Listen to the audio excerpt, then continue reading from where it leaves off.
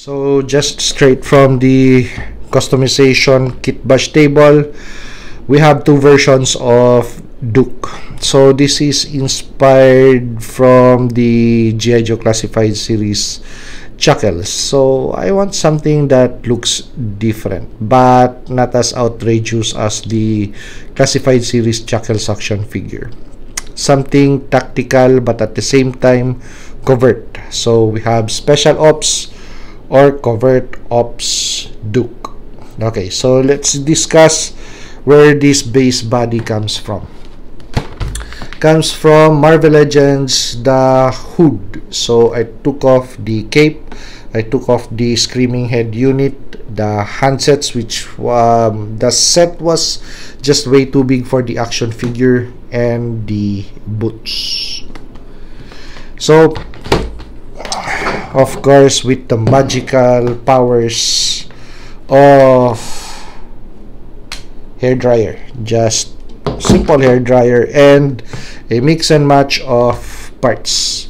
Okay, so let's take a look at your standard G.I. Joe Duke or non-standard G.I. Joe Duke, and let's take a look at Covert Ops Duke. So trademark bandolier, but we could take off that bandolier if I wish to. So I just placed that on to really mark this figure as Duke. So even with the bag and that bandolier crisscrossed, we still have great articulation points for this action figure, so nothing is really lost. So this figure is still poseable as can be. So parts: G.I. Joe Classified series Duke, the head. The scarf comes from Action Force Valaverse, from that guy. So with the bag, so that bag comes from that guy. He's taking a rest. Okay, so the handsets on this action figure, of course I have to anatomically match those handsets with the size of the head so it won't look outrageous. So this set comes from my parts bin.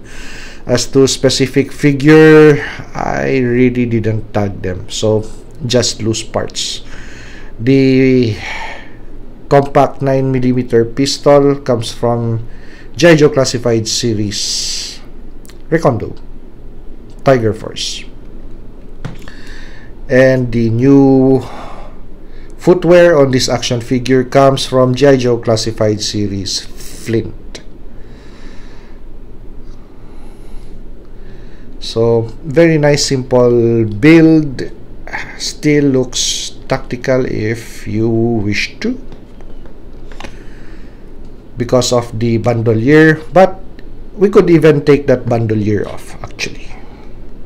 So let's just raise that arm and slide that bandolier off.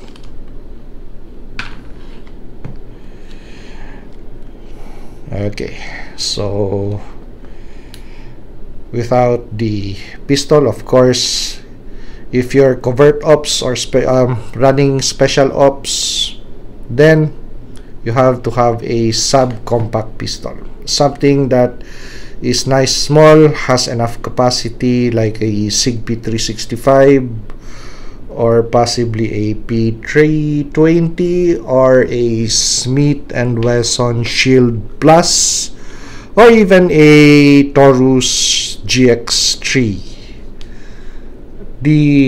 Not GX3, the G3C, yeah,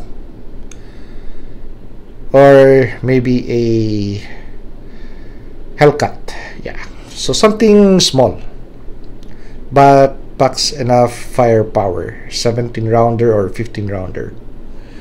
Okay, so without the pistol, so this is how the figure looks.